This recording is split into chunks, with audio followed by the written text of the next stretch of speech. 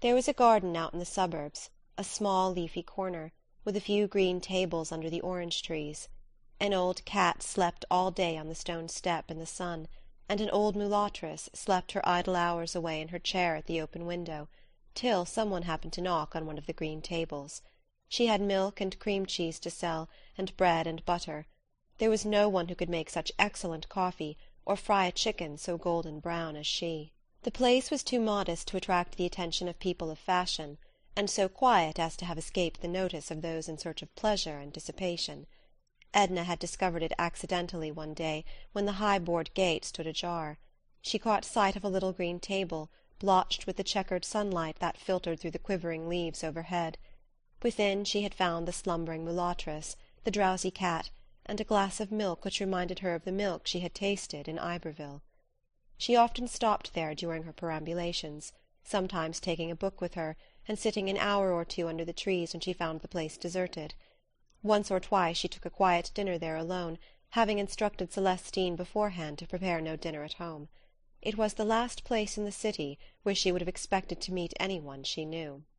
Still, she was not astonished when, as she was partaking of a modest dinner late in the afternoon, looking into an open book, stroking the cat, which had made friends with her, she was not greatly astonished to see Robert come in at the tall garden gate.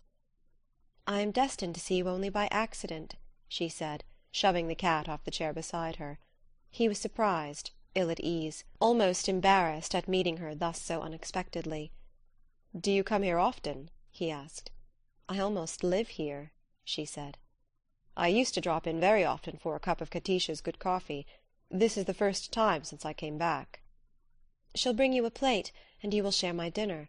There's always enough for two, even three." Edna had intended to be indifferent and as reserved as he when she met him. She had reached the determination by a laborious train of reasoning, incident to one of her despondent moods. But her resolve melted when she saw him before a designing Providence had led him into her path. "Why have you kept away from me, Robert?" she asked, closing the book that lay open on the table. "Why are you so personal, Mrs. Pontellier? Why do you force me to idiotic subterfuges?" he exclaimed with sudden warmth. "I suppose there's no use telling you I've been very busy, or that I've been sick, or that I've been to see you and not found you at home. Please let me off with any one of these excuses." "You are the embodiment of selfishness," she said. "You save yourself something, I don't know what, but there is some selfish motive, and in sparing yourself you never consider for a moment what I think, or how I feel your neglect and indifference. I suppose this is what you would call unwomanly, but I have got into a habit of expressing myself. It doesn't matter to me, and you may think me unwomanly if you like. No, I only think you cruel, as I said the other day. Maybe not intentionally cruel, but you seem to be forcing me into disclosures which can result in nothing, as if you would have me bear a wound for the pleasure of looking at it, without the intention or power of healing it." "I'm spoiling your dinner, Robert. Never mind what I say. You haven't eaten a morsel." "I only came in for a cup of coffee." His sensitive face was all disfigured with excitement. "Isn't this a delightful place?" she remarked. "I am so glad it has never actually been discovered. It is so quiet, so sweet here. Do you notice there is scarcely a sound to be heard? It's so out of the way, and a good walk from the car. However, I don't mind walking. I always feel so sorry for women who don't like to walk. They miss so much, so many rare little glimpses of life, and we women learn so little of life on the whole. Katisha's coffee is always hot. I don't know how she manages it, here in the open air. Celestine's coffee gets cold bringing it from the kitchen to the dining room. 3 lumps! How can you drink it so sweet? Take some of the cress with your chop. It's so biting and crisp. Then there's the advantage of being able to smoke with your coffee out here. Now in the city, aren't you going to smoke?" "After a while," he said, laying a cigar on the table. "Who gave it to you?" she laughed. "I bought it. I suppose I'm getting reckless. I bought a whole box."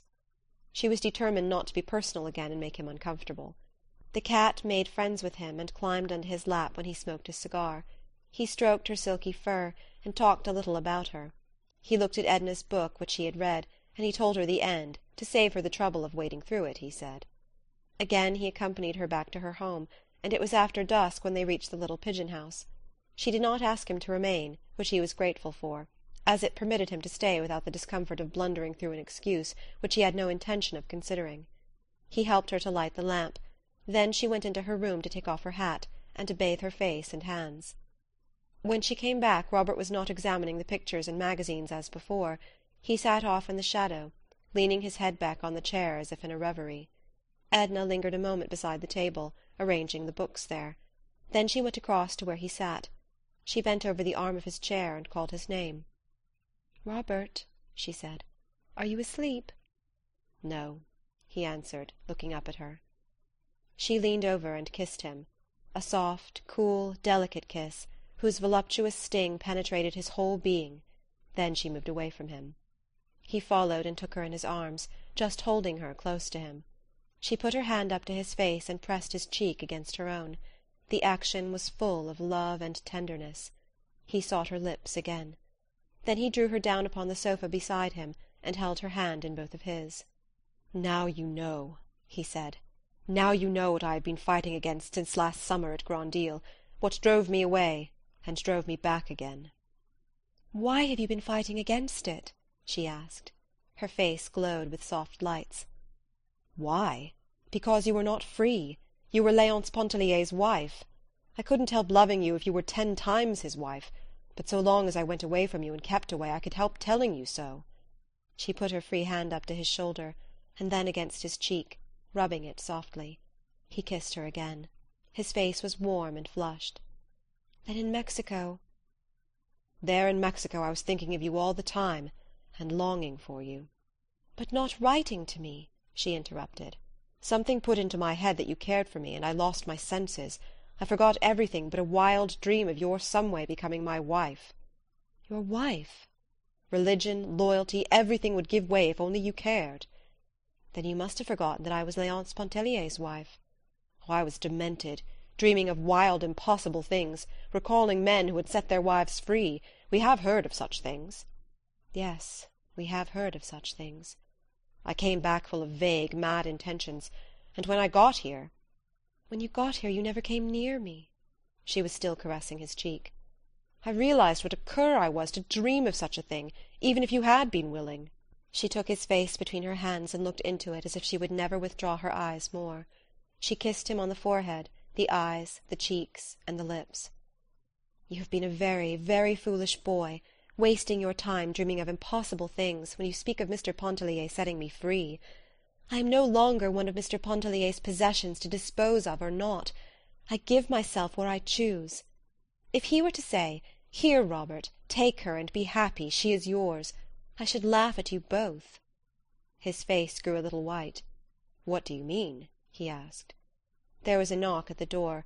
Old Celestine came in to say that Madame Ratignolle's servant had come round the back way with a message that Madame had been taken sick, and begged Mrs. Pontellier to go to her immediately. "Yes, yes," said Edna, rising. "I promised. Tell her yes, to wait for me. I'll go back with her." "Let me walk over with you," offered Robert. "No," she said. "I will go with the servant." She went into her room to put on her hat, and when she came in again she sat once more upon the sofa beside him. He had not stirred. She put her arms about his neck. "Good-bye, my sweet Robert. Tell me good-bye." He kissed her with a degree of passion which had not before entered into his caress, and strained her to him. "I love you," she whispered. "Only you, no one but you. It was you who awoke me last summer out of a lifelong stupid dream.